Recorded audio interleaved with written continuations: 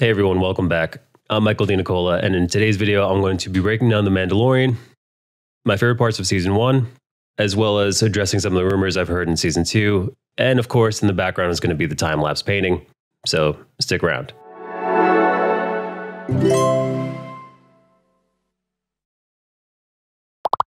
So I'm going to be straight with you. This is the first time I've ever drawn The Mandalorian. I'm a Star Wars fan. I don't want to say I'm a big Star Wars fan, only because I know how really devoted the fandom can be. People who know everything about the extended universe and have read all these books, and I'm not that guy. So the drawing that you're seeing me working on right now, I'm trying to get everything sorted out for the thumbnails. I wanted to do The Mandalorian. I want to do him some justice, man. That is going to involve some planning. Sometimes when I'm drawing, I plan things out when I'm being good about it.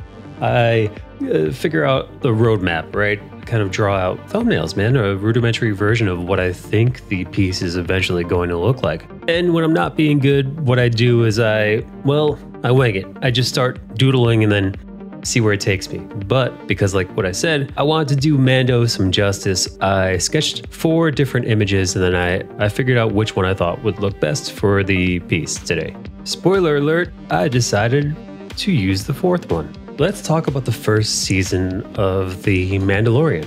I thought it was incredible. I was expecting nothing. Matter of fact, because of the most recent Disney movies, the Disney trilogy, which I really did not like because of, well, the writing, the completely disjointed storytelling, and so on and so forth. My expectations couldn't be any lower for The Mandalorian. Matter of fact, I had a free year of Disney Plus, and that was kind of the only reason why I was able to watch it. I figured, why not? I'll give it 1 episode. And if that episode sucks, well, just throw it on top of the steaming pile of trash that has been the overall Disney trilogy and Star Wars films, minus Rogue One. I actually really like Rogue One. And if I'm being perfectly honest, there are bits and pieces of the Disney trilogy that I did enjoy. I'm not one of the lunatics that you see on Twitter shrieking to high heavens about the Disney trilogy. I'm going to tell you, the first episode of The Mandalorian, they had me. They had me at Baby Yoda, of course, because I'm a human with a beating heart. But even before then, I'm a sucker for that kind of Western sci-fi genre. You give me a character who is a loner, a rogue, an anti-hero with a blaster on his side, and you set him in a place that's fucking dirty and full of scummy people, and I'm in. I'm in big time, be it this or Firefly or any of the other ones. Our first introduction to The Mandalorian is him being a complete fucking badass. We see him outnumbered, surrounded, at a bar, looking for his bounty. He then proceeds to beat the shit out of the entire bar, and then fucking cut that dude in half with the door, which gives us a sense of who he is. It shows us how tough, how determined, and what kind of bounty hunter he is. This all leads up to the next episode where we meet acclaimed German director, screenwriter, and documentarian Werner Herzog, who then sends our wayward protagonist on a little clandestine mission where he meets some very strange aliens, and he also meets a robot that he hates right off the bat, and we discover how much he hates robots. Because I think robots killed his family? Is that what happened? Listen, I haven't watched the series since it debuted last year, and I don't remember. But what I do remember is Nick Nolte playing that weird alien guy and his weird walking fish things. And of course, the introduction of Baby Yoda. What would a Mandalorian video be without the Baby Yoda commentary, the Baby Yoda discussion? And yes, I know he's not Baby Yoda, blah, blah, blah, blah, blah. He's the child, la, la, la, la, la. But most importantly, in that episode, besides the weird aliens and the robot hate, and the beautiful Baby Yoda, we get to see that Mando has some kind of code. He's not a bloodthirsty killing machine. He kills a robot to make sure that the robot doesn't kill that baby. And this is where we get a first taste of the Mandalorian code, which we'll see more of throughout the series. especially when he's dealing with other Mandalorian. This is the way. Now, I want to talk a little bit about Baby Yoda and what an absolute genius idea that was on Jon Favreau's part. Also, did you know that he apparently knew that Baby Yoda was going to be this great reveal, surprise everyone, and he kept it secret from everybody who wasn't working on the set, specifically from the higher-ups. And the reasoning behind this is genius. Well, genius, but also not very business-minded. Story-minded, fan-minded, but not business-minded. You see, movies and TV shows, especially for the big Disney products, they need to send this stuff out months and months and months, if not years ahead of schedule in order to get the marketing guys on it. The guys who are the go-between between the toy company, the toy manufacturers, and Disney. So we don't know what's going to happen, let's say Wonder Woman 1984, but toy companies do because they're making the toys, and those toys need to be made and shipped and on the shelves, ready for people to buy, weekend of opening. Jon Favreau did not do this, which is enormous. He knew how much that goddamn toy was worth and how much it was going to sell, which is right up Disney's alley. Think about Disney Star Wars trilogy. Think about how much crap they try to shove down our goddamn throats as far as merchandise and Mary Sue characters. BB-8 and those fucking porgs.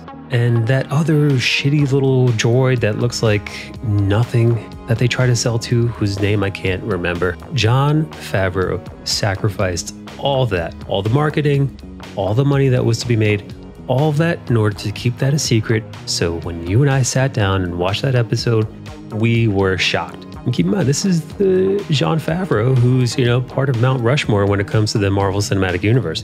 He's the guy who, when Robert Downey Jr. was still looked on in Hollywood as some washed up, former drug-addled lunatic, he went to bat for him. He demanded that Robert Downey Jr. be Iron Man. And him, RDJ, and Kevin Feige, they're the entire reason why we have that whole universe on the backs of that one film. The Marvel Universe is born.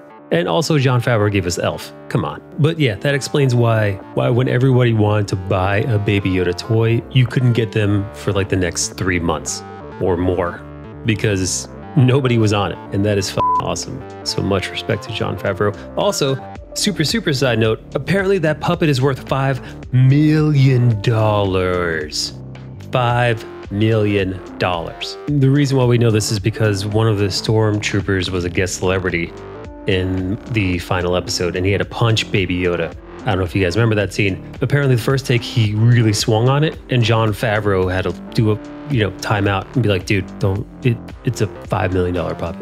Now, I'm not going to break down the entire series episode by episode. There's just too much stuff to break down. I'm going to highlight a few more of my favorite instances throughout the show. Or people, like motherfucking Carl Weathers. Or the lovely buff broad, Gina Carano, who could beat the shit out of me with an arm tied behind her back because she's a former mixed martial artist who recently got into trouble on Twitter because apparently that's what happens to everyone, unless you're me, who just doesn't tweet about anything ever. She got mobbed up by some Twitter lunatics over nonsense. Who else? Amy motherfucking Sedaris. If you don't know who she is, oh man, you're missing out, man. She was an elf, BoJack Horseman, famously in Strangers with Candy, At Home with Amy Sedaris, currently airing on True TV. She's fucking hysterical. She's so good. I mean, look at this goddamn wig, dude. I have a feeling this was her idea. Just knowing how weird she is, it seems like she specifically decided to do discount Ellen Ripley. I've already talked about how awesome Nick Nolte is. I feel like I should touch on how incredible Giancarlo Esposito's character is, Moff Gideon. Absolutely terrifying. That dude showed up and all goddamn hell broke loose, and it just kicked things up to another level. There are so many other actors I could mention. Ming-Na Wen. You know what? Showing up, and I'll be honest, I think they did her dirty. She showed up for all of 5 minutes before she was murdered and then dragged off by allegedly Boba Fett. Apparently, rumor is in season 2, we're gonna get Boba Fett. We're also gonna get that lady from Clone Wars, Ahsoka? God, I hope I didn't butcher that. I've never seen the Clone Wars series. Comment down below if you think I should watch it, because I've heard good things, I've heard mixed things. I mean, I wonder who else is gonna show up. This is after Return of the Jedi, and long before the events of The Force Awakens, so who knows who's alive and who knows who might show up. I'm actually curious to see what happens to the characters that were played by Clancy Brown, Bill Burr, and that lady who played Tonks in Harry Potter. Also, Taika Waititi's droid, that he voiced, IG-11. What a job, Jesus, man. Who would have thought you'd see a droid arc in The Mandalorian? But lo and behold, it was awesome and very sad. Let me talk about the art real quick. I actually, if you noticed, I redrew the body. I asked a friend, Eric Kennedy, for help, and that handsome bastard, he helped me out, man. He fixed my form, and then I was off to the races. Very coincidental timing, because literally, last video I made, I touched on being able to reach out and ask for a hand from your fellow artists, if you have art friends, just for some feedback. Weirdly enough, I ended up taking my own advice this week. Full disclosure, I didn't use any reference for the anatomy or the pose or the background. I completely wung it, for better or worse. I did look at photos of the Mandalorian because I've never drawn him before. I don't know what his armor looks like. And I actually opted for the armor that he gets before he gets the Beskar steel. And I found some photos of Baby Yoda asleep, so I used that as well. One reference that I did find specifically in regards to his costume was the helmet. I went online, or somebody found for me, a 3D reflective model of his helmet. And I was able to use that 3D model to render this in the painting. And now I'm just doing the flat colors, and I'm going to toss some gradients on that, and that'll be it. Now, can't let you leave without at least talking about the rumors concerning Pedro Pascal. Now, these might not hold up. Come a couple weeks from now when the show debuts, all this might be BS, but apparently he walked off the set during the filming of season 2 because they would not let him take his helmet off to show more of his face, which apparently is a Hollywood thing to do. A lot of these actors, they want a certain amount of their face on screen. I get it, they're Hollywood stars. When you think about Robert Downey Jr. and Iron Man, so many times he's walking around without the helmet, or we're looking at him inside of the helmet just because he wants his face on camera. But come on, man, it's the Mandalorian, dude. You're in that position of Judge Dredd. The helmet stays on. The helmet stays on, man. All right, here's the devil's advocate position. You can make it so that he takes the helmet off in certain situations, specifically when he's alone, and really only that. The only time in the entire first season where he took it off and he was with someone, staring at someone, was with him and IG-11. Could be wrong, but I'm pretty sure he says something like, "No living being has seen me without my helmet since I was a child." And then the droid says, "I am not alive," or something to that effect. I'm paraphrasing. Come on, I saw it a year ago. Yeah, cut me some slack. Hey, if you feel like cutting me some more slack, guess who's in need of a like, a share, a subscribe, perhaps a comment, or even hitting up my Patreon where I'm uploading these videos for your pleasure. You can also find me live on Twitch throughout the week. I usually stream about 4 days a week. You'll be able to catch these shenanigans fresh as they happen. Hey, thank you so much for sticking around to the end. I'm Michael D. Nicola. This has been my stream. I hope you're as excited for The Mandalorian as much as I am, and I'll see you in the next one.